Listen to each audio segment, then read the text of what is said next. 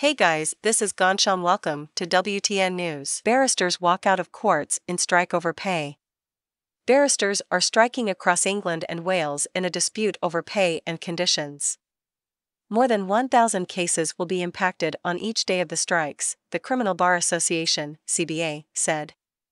Justice Secretary Dominic Raab said strikes would only delay justice for victims, with courts already facing a backlog of 58,271 cases. Kirsty Brimelow QC, deputy chair of the CBA, said the proposed 15% pay rise would not happen until the end of 2023.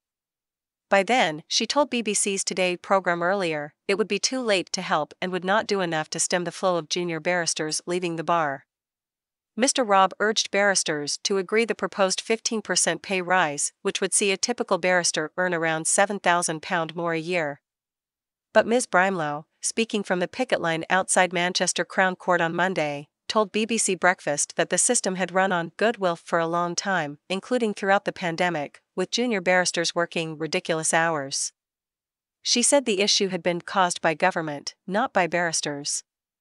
The government's criminal legal aid system pays for both solicitors and barristers to ensure suspects who can't afford lawyers are properly advised and represented, from their police interview through to trial. This is Ghanshyam. Welcome to WTN News. If you want to more update regarding world trending news, then subscribe our channel and press the bell icon and share with your friend and family.